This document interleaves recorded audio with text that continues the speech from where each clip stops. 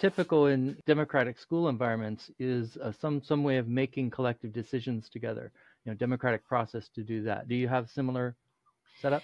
Yeah, we are also democratically run, but we use a form of democracy called sociocracy. Oh, cool. So yeah, sociocracy is not majority rule. So we do it based on consent. I even drew you a little of how it works. Hopefully, it looks like it's backwards on my screen. But this first circle here is your zone of preference, right? Okay. And then outside of that is your zone of tolerance, and then is your objection. So we strive to integrate the objections into the decision so that everybody has a voice in the decision-making process. I have a good example of it where we ended up not choosing what the proposal was. So somebody said, hey, we should get an axolotl, those little water salamanders. And everybody was like, woohoo! And they raised their hands. And if majority rules had been our method of governance, we all would have won, right? And so we had one objection. And so when we do it in rounds, so everybody has a chance to speak. And that's the first stage where we flush out the proposal. Everybody has a voice in it. And so this one person was like, well, who's going to feed it on the weekends? And who's going to take it to the vet? And is it legal to even have one? And who's going to clean out the tank? Because I don't want to touch that poop. And then as soon as that person started talking about it, everybody kind of came down and they moved out of that super excited zone of preference. And they moved out of their zone of tolerance into objection 2. So we didn't get an axolotl.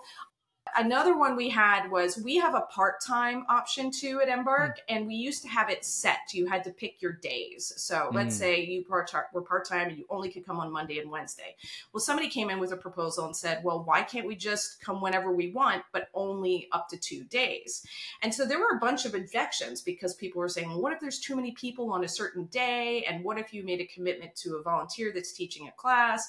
And those were these objections. And so what we ended up doing was coming up with, when everybody had a chance to flush it out and speak about it, all right, well, maybe you'll make that commitment to the volunteer and you'll be there for that day, but then you can pick a different day if you don't have a commitment that you need to honor.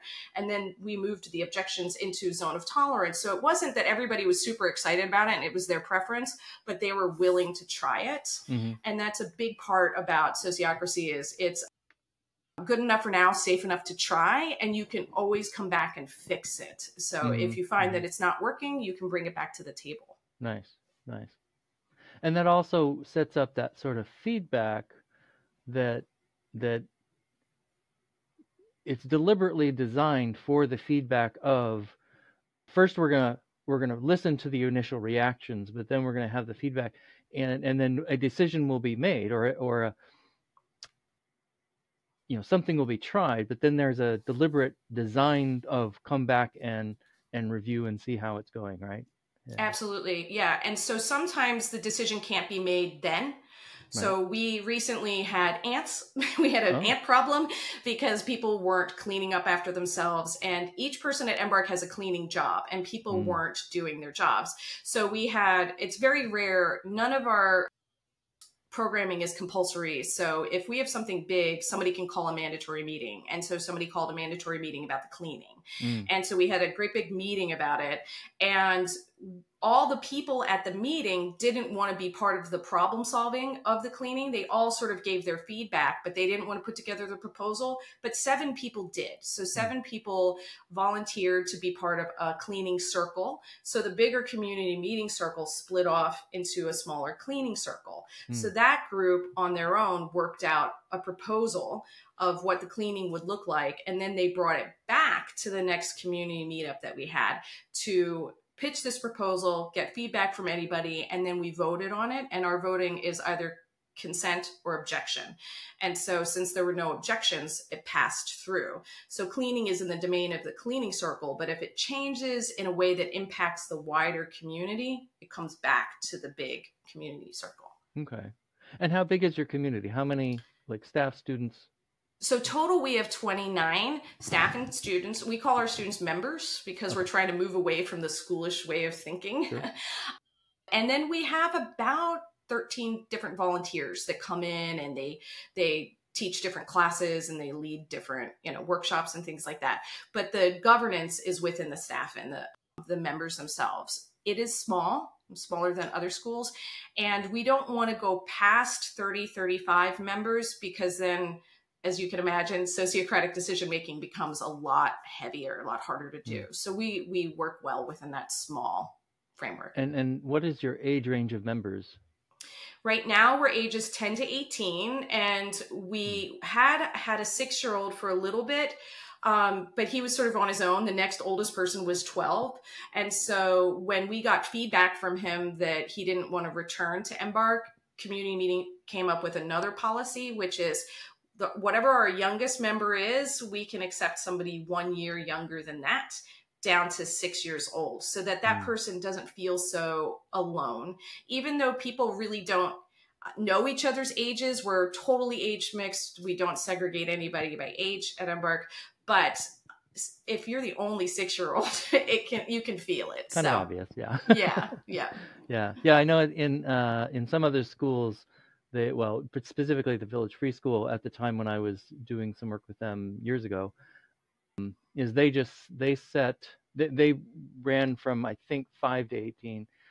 But what they did was that they found they wanted to maintain a certain balance, so they set some ratio limits so that they would have, they could be heavy on one age group, but they couldn't, like you couldn't just de-enroll all the teenagers or whatever, or the youngers. Either way, it can go either way sometimes. Yeah. And so they just set some boundaries around maximum number of, I think it was the first one they had a maximum was the youngers. And then eventually I think they had to maximize, had a maximum on their teenagers or something. But those dynamics change over time. So but that's how they did it, was kind of ratios. But that's an interesting solution too. Yeah. Yeah, I like that one. We tried that one too with a cohort of ages. And then this is our current policy. Right. Yeah. And that's another aspect. I think key aspect, I think, of a lot of these centers is that this is what works for now, and it's nothing set in stone. So. Yep. And it changes through the years because people change and their needs change. So we are very flexible, and so sometimes it can be a little challenging to explain how things work when we know that a new group of people can come through and say, "Hey, why don't we try this? What do you think about this?" Right. This is the Agentic Schools Podcast, where you will learn about schools from around the world where children's agency to make decisions about their learning and living is more important than their academic skills. What makes education possible is the satisfaction of psychological needs. So that is what these schools have in common with all others. What makes a school agentic is satisfying those needs particularly well.